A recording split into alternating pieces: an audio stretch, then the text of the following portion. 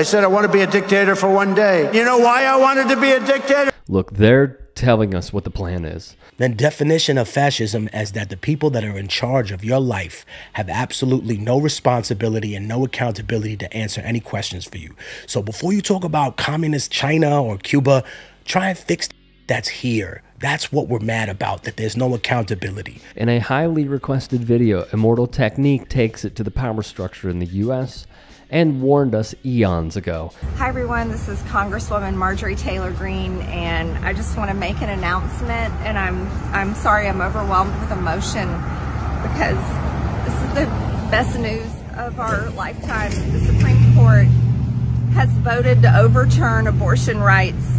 As lunatics like Marjorie Taylor Greene, who have violated her own holy scripture by allegedly cheating on her husband and divorcing him, she would cheer women having less rights. You couldn't have the war in Iraq or a budget of world conquest proportions and revoke the right to abortion.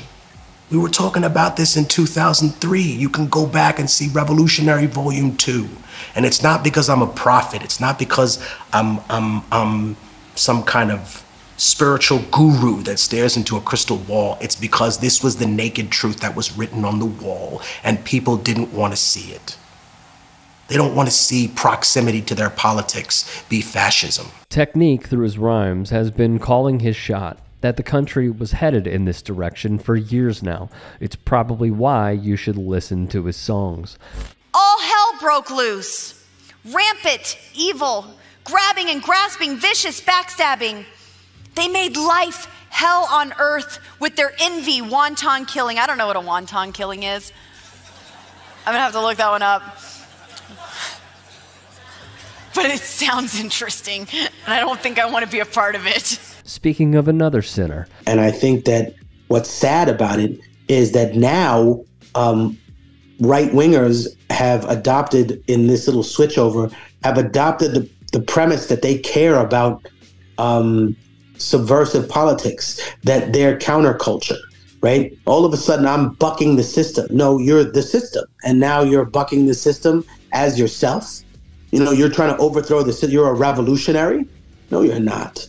You're a pasty person in a suit that is presenting the ideas of rich people to a platform that's digestible for the plebeian public, and that's what your job is. We don't get news in this country. We have the opinions of rich people that are translated by human teleprompters to the masses in the hopes that they'll take the bait and actually start thinking that way. Technique gives this perspective that many share when hearing the likes of MTG, Boebert, and others. Don't blame Wall Street. Don't blame the big banks. If you don't have a job and you're not rich, blame yourself. When folks were out in the streets during the Occupy movement. People that say, you know what, I want concrete solutions. I want people held accountable for what they did wrong. I want governments to realize that they're not just going to get a free pass for their horrific record of human rights, even if you're supported by America, because we have deals to exploit your natural resources. I think that that's what people are genuinely concerned with here. So was Technique. As somebody who has helped plan coup d'etat, not here, but, you know, other places, it takes a lot of work. And on the topic of mainstream media outlets using war hawks like John Bolton, we impetuously jumped into a situation that we didn't have an exit strategy for. There were so many things that were wrong with going. It seemed like, you know, people were just wanting to draw the sword and lead the cavalry in, and it was part of like Bush's living in a Western POV fantasy. I was very confused about who decided to, who were the architects, and these geniuses still have a job coming on some television shows, that the people who decided all this, and their opinions actually considered valid. They're like, oh my God, oh, that's the dude that was completely wrong about Iraq and probably helped to cause the death of thousands of American lives, and people are just talking to him like he's a regular person. No, he's responsible for people dying. He's a fraud. He's spot on again.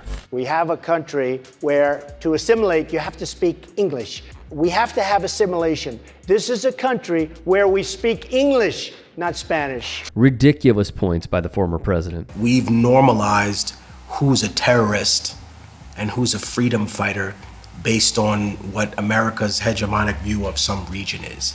So listen, for every person that thinks you're telling the truth, especially in this political environment in the United States where people on two sides of the duopoly, which is itself a pathetic spectrum, don't even have a shared history of the United States anymore. And amen to this. Please watch the full interview with the great Abby Martin on the Empire Files' YouTube channel. Our culture has changed over the last 30 or 40 years, and there's been an attack on those things in particular. And I just think that kids are exposed to all kinds of horrible stuff nowadays too. I look back and I think about the horrible stuff that they hear when they listen to rap music, the video games that they watch from a really early age. An old trope Technique is just tired of hearing of. I want people to explore different avenues, because if I just rhymed about running around a jungle with an AK-47 in that kind of cliche revolutionary way, then people would get tired after one or two songs. I made a song about the drug trade called Peruvian Coke, where everyone plays a different part of how drugs get to this country. The corrupt official in Latin America, some CIA agent, the drug dealer here that takes the money, the cop that gets paid overtime to steal people's drugs. And I mean, we try to make it as interesting as humanly possible. Because this is what they fear. Education through a fine art form. For instance, hip-hop. Hip-hop has done more damage to black and brown people than racism in the last 10 years. Sadly, this is what they still think of the genre. That remains the top dog in the industry. Here's a toast to the dead. If you don't drink, smoke to the head. For the freedom fighters killed by the feds. For those who died hard in the streets, soaking in red, and died slow asleep in a dream, choking in bed. Here's a toast to the dead for my enemies that are gone. I'm not a coward, so celebrating that would be wrong. I pray to God that your soul will come back again, so I can see you in the next life and finish it then. A toast to the dead for criminals burning in hell. I wonder how many presidents are burning as well. Emperors, popes, senators, generals, amputees feeling lucky until they see the vegetables. A toast to the dead for those who are forgotten, written out of history by the corrupted and rotten. Black saints whitewashed during La Reconquista. Thousands of Indios, Spaniards used to conquer the Incas. A moment of silence. I need a moment of violence like the 19th century Caribbean islands. Long live those who came before that paved the way for me. The warriors and scientists that came before slavery. And if that last lyric was predictable, take that clairvoyance and apply it to life in the physical. Presumptuous, half-hearted homunculus. Self-destruction is the power without knowing what the function is. Immortal Technique was asked by Amy Goodman of Democracy Now! If Occupy inspired a rhyme. He said he performed this song prior to, and it still lives on. You are oversimplifying and bringing a message to people, younger people, as I pointed out, who admire you, that is a message that is not true. I reiterate, this is what they think of hip-hop. Every single song isn't about like a political agenda per se. Like on the last free album I had called The Martyr, I did a song called Natural Beauty, and it was just simply about the way that magazines and media target women's insecurity, you know? And the whole message of the song was to say, hey, listen, if you don't think you're beautiful and you don't think you're worth something, then who are you gonna end up settling for in life? You know what I mean? You know, remember Sambo caricature characteristics.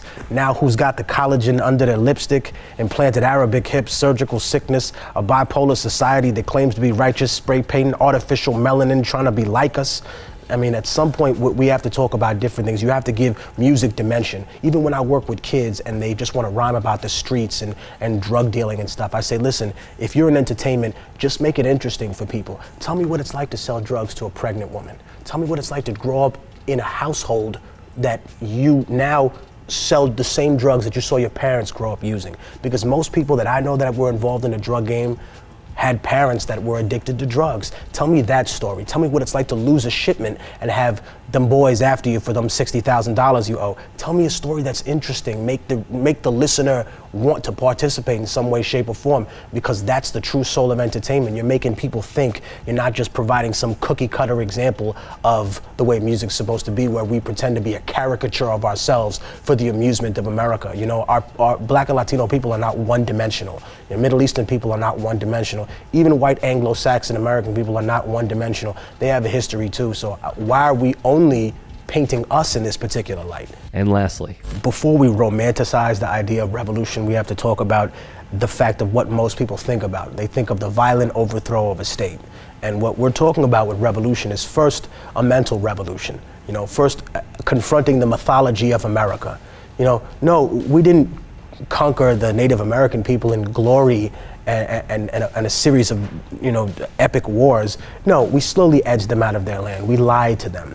We committed a genocide. And unfortunately, we've now decided to change that because it doesn't suit history. The same way Tea Partiers want to paint slave owners in a more positive light, as if that's going to contribute to the bettering of America. That's going to improve race relations. Like, you don't improve something by lying about what the cause of the problem was. You improve something by fully accepting the criticism and differentiating it from all the things that are just thrown into the universe and saying, well, we could improve on that. Yes, it was supposed to be, God created all men equal. It was supposed to be, these truths are self-evident that, but at the same time, we abandon that in the principles of the birth of this nation. And I think that if we confront those first and we move past that, and kids say, hey, I'm sorry, Columbus was not a hero.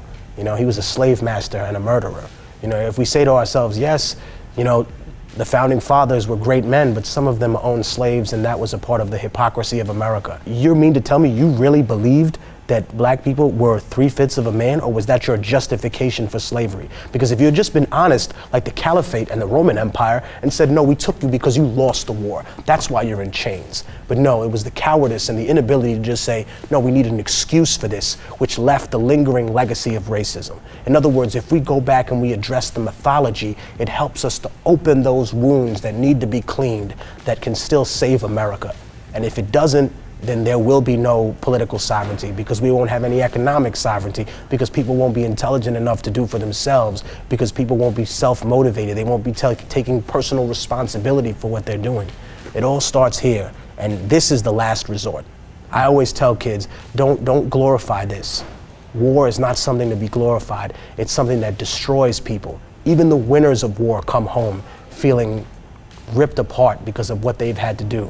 You can tell them that they're heroes, but some of them will always carry the pain of having to take another human being's life, because a real man doesn't take glory in that. He understands that that was a part of his duty and service, and that a soldier is only a piece of a warrior, and that a warrior is only a piece of a man.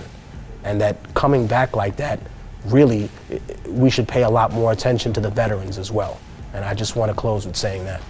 All right, now before we get into it, I want to give a special shout out to Chris Hogue, I'm sorry if I said that incorrectly, 7823, who said, please cover Immortal Technique and Dead Prez.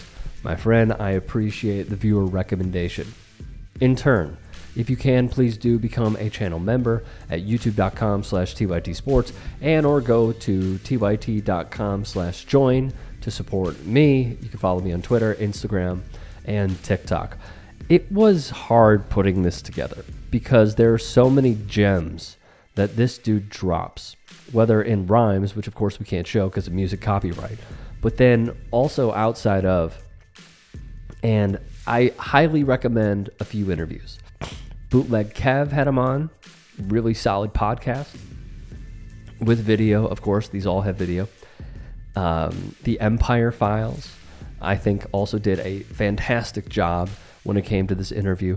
An old one that actually the Young Turks did with a younger Jink as well.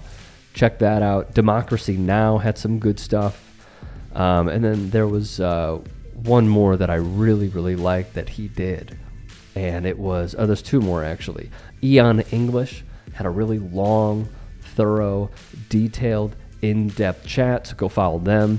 And Amanda Seals had a really good sit-down with Immortal Technique. Continuously, it was hard to pick because for time purposes we have to. Because what this man says is indicative of the times, no matter when he said it. And that tells me something, which is we are not progressing. We are going backward, because he's warning about these things a year, 2 years, 5, 10, 15 years ago, and yet it's still relevant. It should not be relevant. This country has the highest GDP, and yet we continue to spend our money unwisely. And there are so many different systems inside of the system that will not allow itself to crack. Technique puts this in his rhymes. He puts it in his interviews. For the record, I am open to having the discussion with him because I think he has a brilliant mind, unlike Donald Trump, who says China respects the brain. And I would welcome the opportunity because I think not only would we chop it up real well, but this man's rhymes are just quality. Just real quality. As I sign off, let me just say this. I appreciate you dealing with me because I am under the weather. So much love to you guys for sticking around and hearing this terrible voice that I have. Have a great day. Talk to you soon.